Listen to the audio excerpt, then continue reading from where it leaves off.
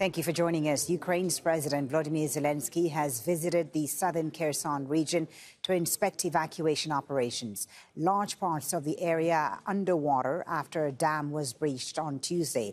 Zelenskyy praised rescue crews and discussed getting clean water and other relief supplies into the disaster zone.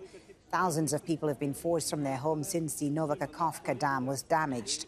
Zelenskyy has called for more international help and from aid agencies. Now, the Nova Kakhovka dam links the banks of the Dnipro River, held by Russia, to the south and Ukraine to the north. Kyiv and Moscow have accused each other of deliberately attacking the reservoir.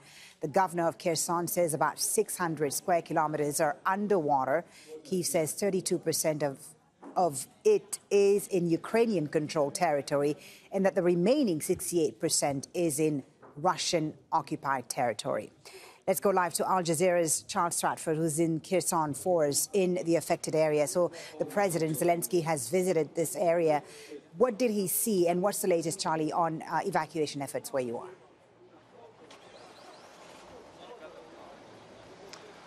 Well, as you rightly say, evacuation efforts are ongoing. President Zelenskyy here congratulating and thanking emergency services. The situation here, though, is still dire. We've spoken to volunteers. We've actually been out on a boat this morning as well, and we've seen some of the people still either trapped or refusing to leave their buildings. A lot of elderly, a lot of infirm. We've seen volunteers handing out water to people trapped in buildings. We've seen a lot of people also, some of the injured, brought out on the ramp behind me and put into ambulances. I mean, you can imagine it's 3 days now, almost since this. It's the third day since the dam was destroyed. So for the vulnerable, for the weak, for the elderly, they may not have had access to water and sufficient food. We've also heard, though, this morning quite a lot of shelling, a lot more than we heard yesterday. We understand the majority of it to be outgoing. The military here very nervous that Russian forces across the river in Russian-occupied areas could mount an attack. But there is an understanding that, that on the Russian-controlled side as well, there are also ongoing evacuations. There are big fears here also about the availability of drinking water. We've seen tanks, water tanks being brought in to distribute water to the people that are affected. But yeah, this evacuation effort is seemingly still a long way from completion. And in our estimation, certainly, it seems as if the river has risen in certain areas overnight. It looks to be approximately the similar kind of level to in this area that it was yesterday. We estimate that in some areas, you know, it's still around sort of 4 meters deep, could actually be deeper. So, yeah, as I say, the situation here is still dire. You can see people being brought in on a boat there. As this mammoth effort to get people who want to leave their buildings out. We've been looking at the initial stages of this relief campaign, this huge, great evacuation effort, and the suffering that this city has endured. And this is our package. There is a sadness that pervades these flooded streets. Soon after Russia's invasion, Kherson was attacked and then occupied by Russian forces, and now large areas of the city are underwater. Many of the people who returned after the Ukrainian army retook Kherson late last year are being evacuated from their homes again. Everything was demolished there. It's frightening. The 2-story houses have been swept away and the summer houses are floating down the river. There is no one there anymore. Ukraine accuses Russia of destroying the Kakhovka dam on the Dnipro River and causing this. A terrorist attack to prevent an advance across the Dnipro River towards Russian-occupied Crimea, says Kyiv. Russia says Ukraine is responsible and is also moving thousands of people to safety on the opposite Russian-occupied side of the river. This is one of many streets here in Kherson city completely flooded.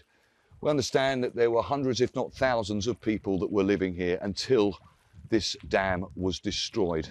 And now they've all been forced to leave. There are fears about mines that may have been dislodged and carried into the city by the flood surge. Volunteers prepare boats to help in the search for more trapped people. Cages are packed with panicking cats.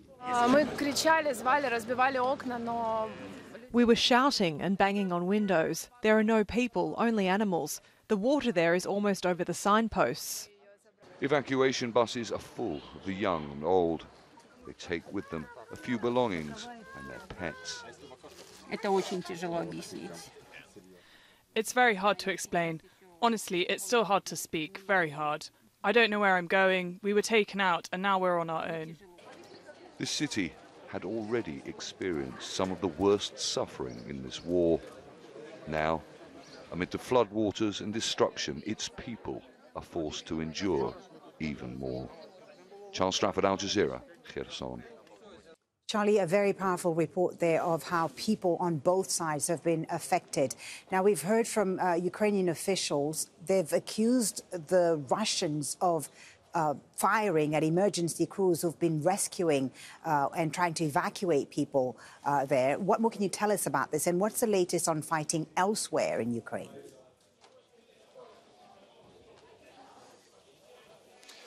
Yeah, we've heard similar reports from the Ukrainian authorities over the last couple of days that they're accusing Russian forces of shelling areas near to where the evacuations are happening. Certainly, we haven't seen anything like that in the period of time that we've been here, and there has been no real chatter about that since.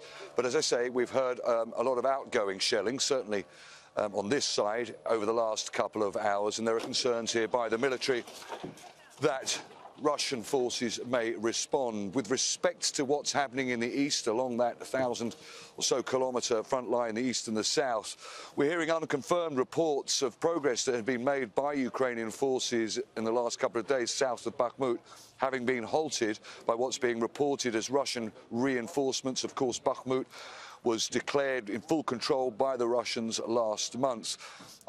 We're hearing, though, that, yes, as I say, progress is being halted in the south of the Ukrainian move.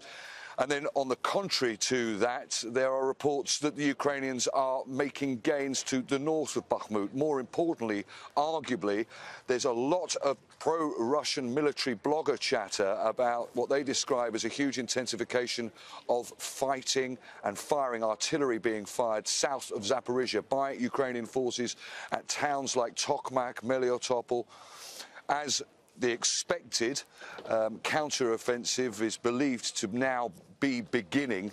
This wouldn't be inconceivable, as certainly military analysts will tell you that it's very much in Ukraine's interest to push south of Zaporizhia in order to be able to get to the Azov Sea, in order to cut off this land bridge between Russian-occupied Donetsk and Lugansk and Russian-occupied Crimea. But as you can imagine, all eyes are really focused, seemingly at the moment, on this huge crisis that's unfolding in this city and thousands of square kilometres in this region.